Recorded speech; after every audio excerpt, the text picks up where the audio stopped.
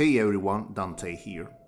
If you've been following me since the early days of Fallout 4 modding, you probably know that this is not the first time I bothered with fixing the Vault 81 quest Dependency.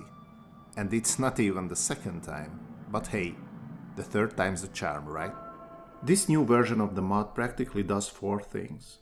Just like with my first mod called Dependency quest fix back in 2016, this one also fixes the buggy good ending of the Dependency quest in Vault 81, allowing you to recruit Tina without any glitches. And just like my second mod called Tina the Luca voiced as a settler, this one also has an addition to the vanilla quest that allows you to recruit Tina any number of times after Dependency has ended.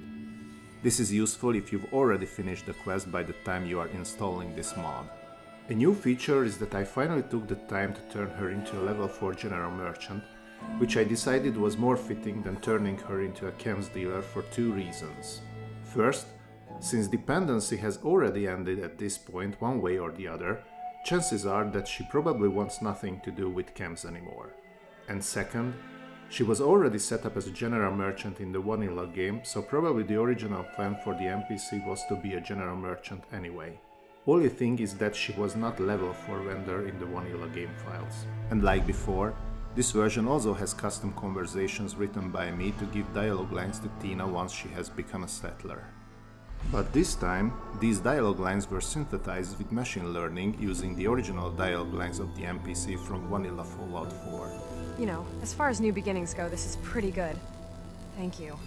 My goal was to step up the immersion by making her sound exactly like before in Vault 81, and restore cut content in the original spirit of the character regarding her motivation, persona, and backstory, to seamlessly integrate a missing section of the game and make Fallout 4 a better experience overall.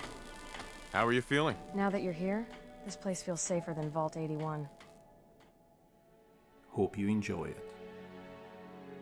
Seriously? What? The same mod for the 3rd time? Well, not exactly the same, but kinda, if you have to put it that way. Amazing. So now you're ready to finally work on your more serious mods that you've been teasing for years?